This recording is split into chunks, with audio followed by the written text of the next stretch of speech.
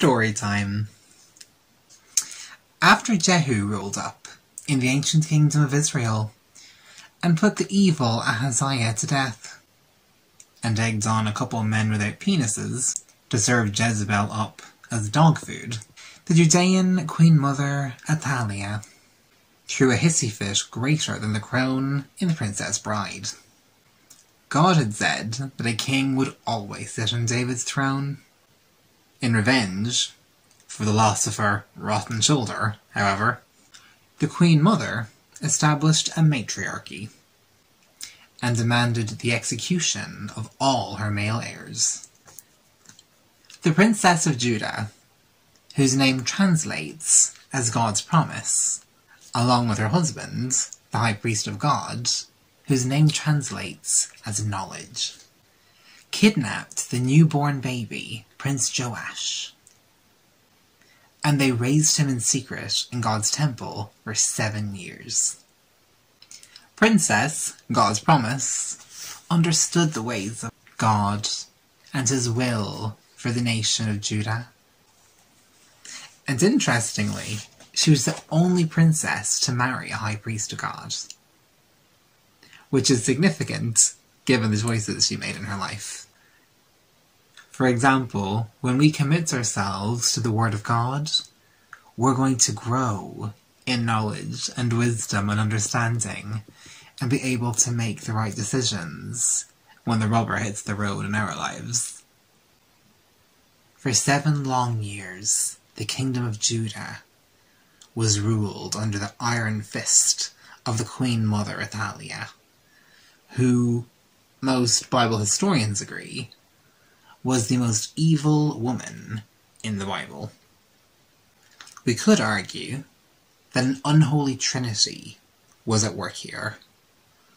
The demonic god Baal standing in for the devil, the usurping matriarch Athaliah representing the Antichrist, and her wizard Matan, who is the high priest of Baal and represents the false prophet.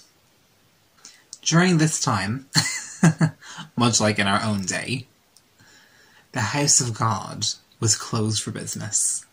Yet it is just like God to manipulate this time of persecution to rise up a new and unexpected king in the shadows, away from the limelight.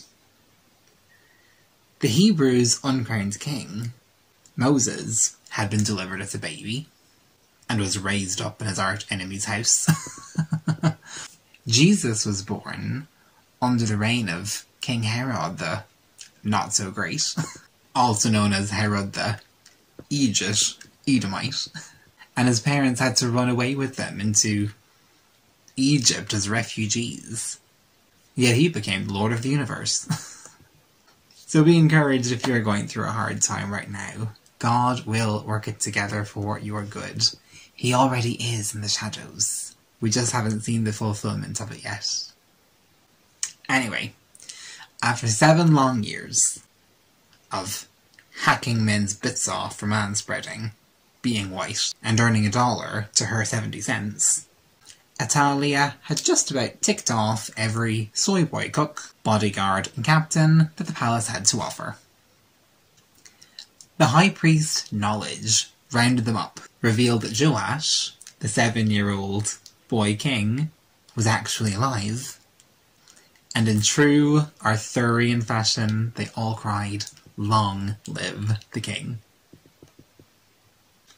This struck Athaliah as odd, since she identified as a woman. So she strolled on over to the house of the Lord to see what was going on, and lo and behold, she beheld the visage of her not-so-dead grandson. And he handed her a mop and a bucket, and said, "Granny, you missed a spot." Athaliah tore open her dress, because nothing says, "Please don't kill me," quite like showing off your bosom. Not that it changed her grandson and his surrogate parents' minds. It follows that Athaliah was dragged outside to a quarrel thrown in some horse crap, and pinched in the belly with a sword a couple of times. Matin was killed in front of his demon god altar, and all the shrines to Baal were rendered to nothing more than smithereens. Princess, God's Promise, and High Priest, Knowledge, and 7-year-old King Joash turned Judah back to God in a day. Imagine. So no matter what diagnosis you've received, or how you feel, or how far you've strayed, what thoughts you've entertained, or how crassly unfair, even wretchedly, you've been treated, trust that God is, even now, working it all together for your good, that you will see his goodness in the land of the living, and that he will repay you the years that the locusts have stolen. And even more, that he will repay your spiritual enemies in full for ever thinking that they could lay a hand on the Lord's anointed, a child of the Most High God, and the object of Christ's affection. Judah were afflicted by an unholy trinity, but God's power is sovereign. He is over all, he is greater, he's more powerful, and what he did for them, I believe he'll do for you. God bless, and have the best day. Peace.